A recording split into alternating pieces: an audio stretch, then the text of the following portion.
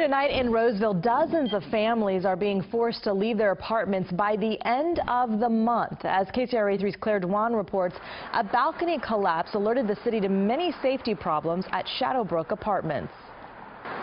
The city says the buildings here, more than 30 years old, have not been well maintained. A balcony collapsed 2 weeks ago with an 11-year-old on it, though he did not get hurt.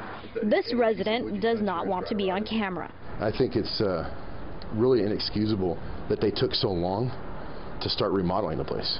Families in 5 buildings here were given notice just days ago that they need to move out by the end of June. That's after the city forced management to stop construction and find ways to meet minimum code standards. The primary safety issue was the manner in which the construction was being done and getting the residents in and out of their units. So there was no pedestrian protection. The city tells KCRA 3 there are also problems with roofs, drainage, mold, and weatherproofing. People like Gary Saucer are now scrambling for a place. How stressful is this for you? Very stressful. Lately I've been having a hard time sleeping, having headaches every morning.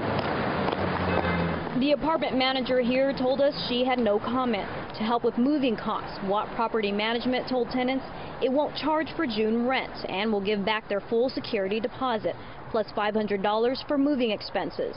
Still, some say this is far from ideal. I think that's 27 families being dumped into a city of Roseville that doesn't have that much rental. I think it's going to be tough for people. In Roseville, Claire Dwan, KCRA 3 News. Person at the main office of Watt Property Management in San Francisco also told KCRA 3 that they have no comment. The city says all of the buildings at the complex will have to eventually be repaired.